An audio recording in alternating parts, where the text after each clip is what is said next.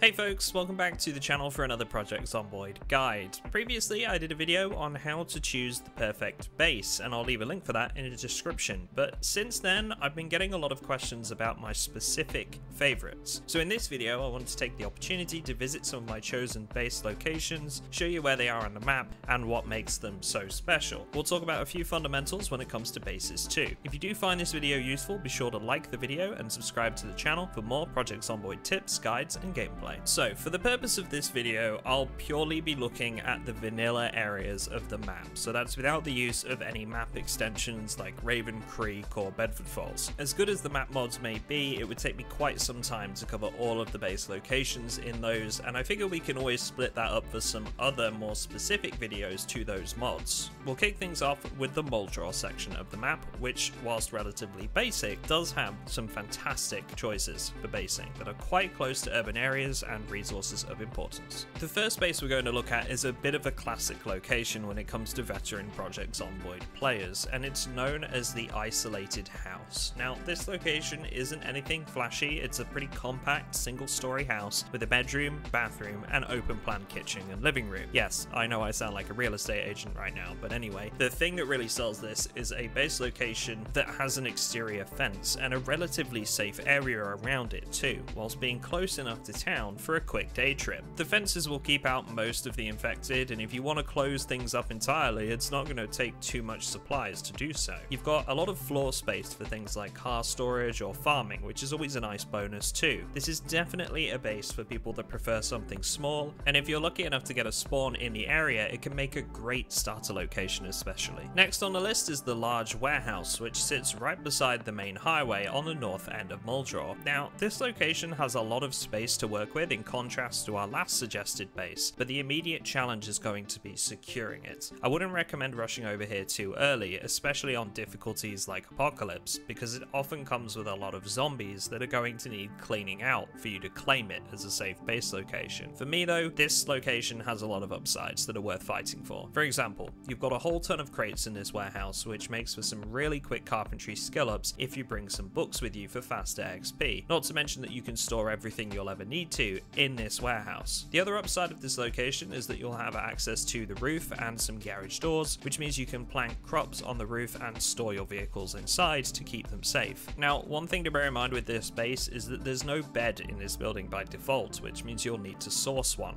However, there is a sofa which can do the trick in a pinch. There's even a standard fridge freezer, which isn't too common with warehouses. On top of that, a bunch of the crates in this warehouse will hold construction supplies, saws, hammers, sledgehammers, even farming supplies, so you're going to get a really good early start. Okay, so my third and final pick for Muldraugh is a bit unorthodox, but bear with me on this one. This location is called the Small Storage Facility on the Project Zomboid map project. I'll put a link to this in the description because it's really going to help you when you're plotting your route to these locations. Now, this base location is outside of the busy areas of town, but close enough for a quick trip in without much difficulty. This base is really one for the interior designers amongst us, allowing you to get creative by knocking down walls between the storage bins, installing your own decorative objects, and really crafting a prepper hideout of your own design. There's only 3 entrances to this base location and no windows to worry about either, which is a real nice bonus. On top of that, build yourself some stairs and you'll be able to use the roof for farming as well as plumbing for a working sink. Place a rain collector above a sink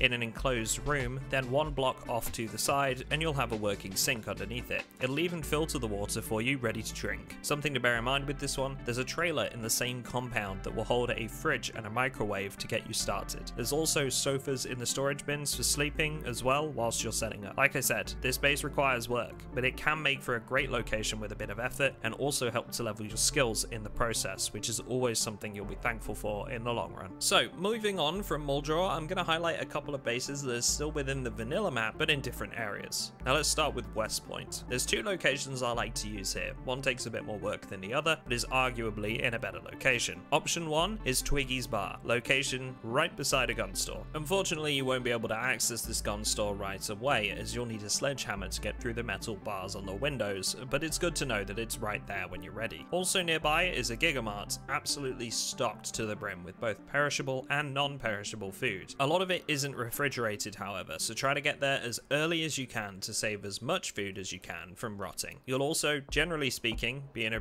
really really good spot. You're outside of town, but only just on the northeast corner, giving you a really easy loot run for both the original West Point and the expanded West Point if you're using this as a map mod. However, with a good location comes a little bit of work to get things set up. Thankfully, you'll have a fridge already, but you might have to spend a couple of nights sleeping on a wooden chair with this one. However, not too far away, there's a mini hotel packed with beds and bedroom furniture, so it is relatively easy to find once you're ready to grab one. The second location is going to be much quicker to set up. Almost everything you'll need will be installed already, but again, it won't come free of charge. There's often a lot of zombies in this area, so be prepared when you decide to head over to this location. With this one, we're basing out of the top floor of a corner store. With this one being on an upper floor, you've got the option of destroying the stairs entirely once you find a sledgehammer and using sheet ropes to enter and exit your base, which leaves you completely and utterly unreachable on that upper floor. The ground floor will also have a plethora of useful supplies like food,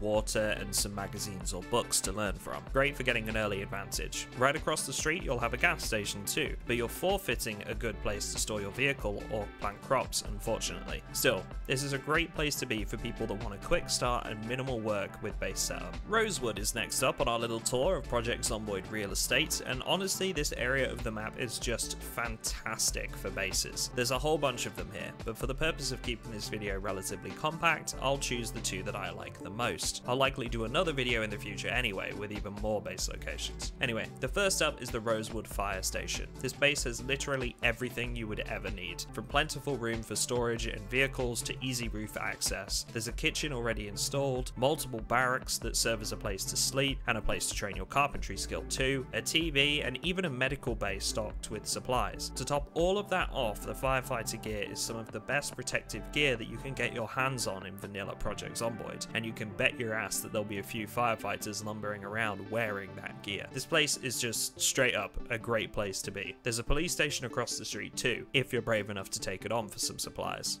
Our next location isn't actually that far away from the fire station and arguably offers much better exterior defenses to the shambling undead that are likely to come knocking at your door. This house might only be a single floor, but it comes with some pre-built farm plots and an exterior fence surrounding the entire complex. It's going to be much less likely that zombies will bash down your doors in the night for that reason. Just to the north of this house, there's a very large school which has a library built in, so you can get your hands on a whole bunch of books here, and just to the southwest there's a construction site which is fenced off and has a propane barbecue inside, which is really useful for when the power goes out. This barbecue can also easily be reached from the fire station base that we just looked at. Okay, so for my final area of the map as part of this video, we're going to take a quick look at its Riverside, and I emphasize that this is a quick look because honestly Riverside is one of the only locations I find it is actually quite difficult to find the perfect base. There's a few that'll work out, but none, to me at least, that stand out above all else. Possibly my favorite location for Riverside is another set of storage bins. These ones are a bit of a step up from Muldraugh's similar pick since they have an exterior fence around the entire compound.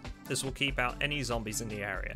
Again, a lot of base materials that you'll need, such as furniture and generators, are already in these storage bins. There's even one with a mattress inside of, which can be moved without any carpentry tools or skill, making it a great bin to visit early on to get what you need for that first night. Now, whilst there is a factory nearby for any construction supplies you might need, and a gas station to keep your cars stocked up, this is almost all there is in this area besides some trailers. So to base here, you might want to secure a vehicle first and drive out to the location. Just know that it'll take you a bit of time to get to and from Riverside, so setting up a forward operating base is definitely helpful here. And for our last base location, we move over to the east side of Riverside in the gated community area. This one is much closer to the main town of Riverside, but there's obvious downsides for this one as well. The location for this one is right on the corner of a street, and whilst it does have exterior fencing, it's not all the way around the base. Still, you've got a nice patch out back that's a relatively well protected area from zombies wandering in and trampling your crops. The big upside to this one is that there's a built-in fireplace. This might not seem like a big deal, but once the power goes out, this actually gives you the capability of cooking simply with use of chopped wood. Aside from that, there's plenty of storage garage space in this building and room for a vehicle too inside the garage. That's all from me this time around, folks, but thank you very much for watching. I hope this gives you a few ideas when it comes to choosing your bases, and please don't hesitate to put some of your favorite base locations in the comments section below as well. I know there's a ton of locations that people use, and it might help someone out there who's looking for that ideal base, so don't be shy. Outside of that, I'm testing some of these base locations as well as the Superb Survivor mod on weekends at the moment, starting at midday UK time over on my Twitch stream. I'm usually live for at least a few hours, so you can stop in, ask any questions, or just watch some gameplay live. The link is in the description. Thanks everyone, and I'll see you all